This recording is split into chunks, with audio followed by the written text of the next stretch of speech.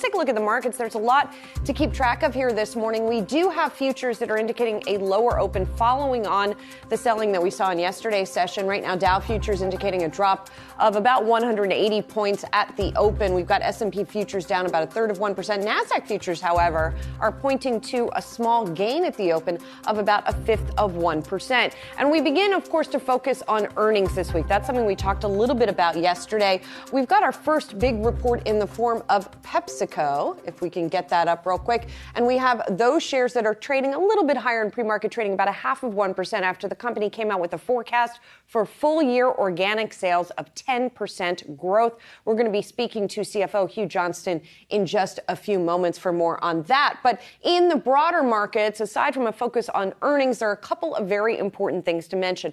One of them is what's going on in the oil markets, because there we have oil prices trading back below $100 a barrel. We haven't seen that in quite some time. Right now, crude oil futures are trading lower by about 4% here. And you see, if you look at the year, 100, you call it, is right around here. So we haven't seen that, call it, since April, the April-May timeframe, early May timeframe, since we have seen oil at these levels. This even though we have both the International Energy Agency and OPEC coming out today saying conditions are not likely to change significantly, not even just in the near term, in the medium term as well. And then the other big macro market move we have to talk about this morning has to do with the euro. If you are going on a European vacation right now, you're in luck, because we are pretty much at parity with the dollar and the euro for the first time in about 20 years. The euro rebounding a little bit versus the dollar in today's session, but still we're looking at about $1 1-to-1 here. Now, you guys, of course, this might be good news for people who are traveling to Europe right now from the U.S. specifically.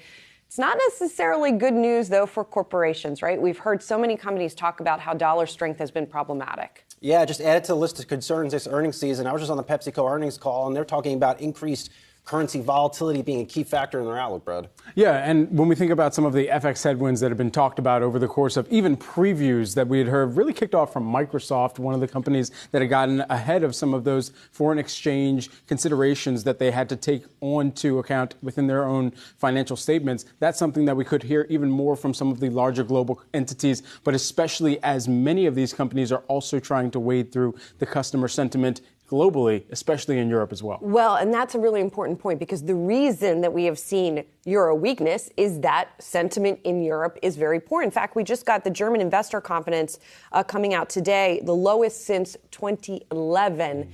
That is very closely watched by investors. They're definitely concerned about recession there, just as there are here.